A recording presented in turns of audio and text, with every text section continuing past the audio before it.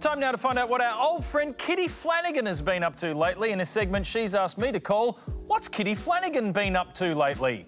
What's Kitty Flanagan been up to lately? Hey, Chuck, nice to be back.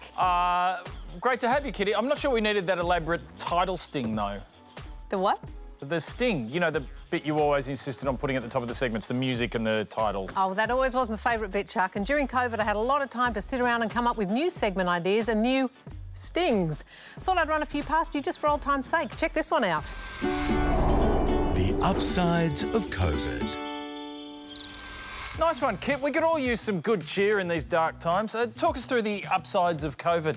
Oh, I couldn't actually think of any, which is a real shame because that is a top-notch sting. Right.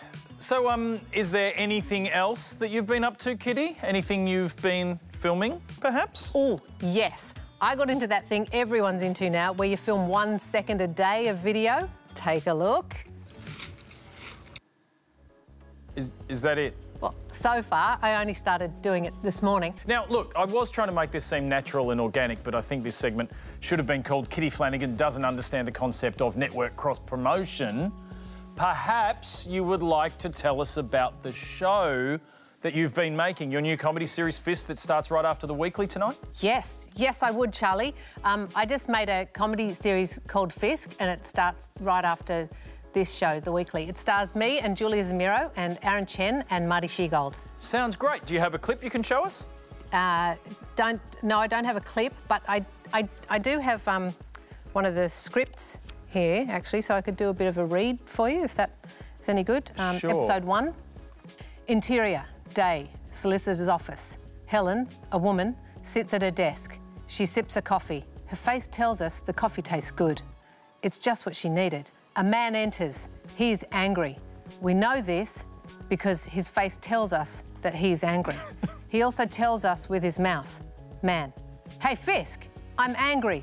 Helen looks up, surprised. OK, her face tells us. Sorry, Kitty, seriously, while it is genuinely leaping off the page, Thank you. I can't believe you don't have a trailer. Why would you come on the show if you don't have a trailer? OK, I do have one, but we didn't have the budget to cut it here, so we had to send it offshore, and I'm just not convinced they understood the tone of the show. But anyway, roll the trailer. From the makers of Other Things comes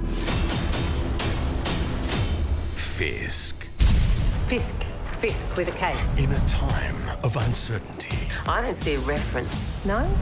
one woman stands defiant. Can you get a reference? No. Helen Tudor Fisk, running from her past, running up debt. You need money? Running like someone who doesn't know how to run. Kitty Flanagan is Fisk. Aaron Chen is the probate clerk. Julia Zemiro is the tough lady boss. Put a cover on that before we put it in the microwave. And introducing little Marty Sheargold. Rosie, they're chalking the tyres. Fisk. OK, now, Kitty, I've seen the first ep. It's nothing like that trailer. There's no fireballs, and it's actually very, very funny. Oh, thank you, Chuck. And seriously, hey, please let me know if you want me to come back next week and show you 6 more of my second-a-day videos, because happy to do it. I'm pretty lonely at the moment.